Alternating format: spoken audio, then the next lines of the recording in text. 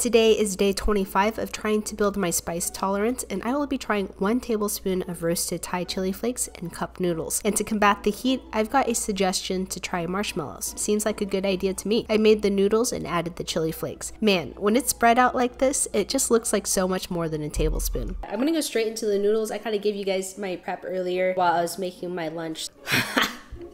Shoot, I'm like scared. This is not a good sign going into day 1 of this.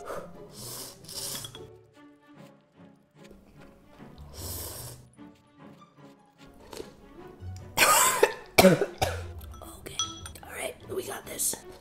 It's just pure chili flakes in this broth here. Why did I chew that? I should have just swallowed. Fudge it.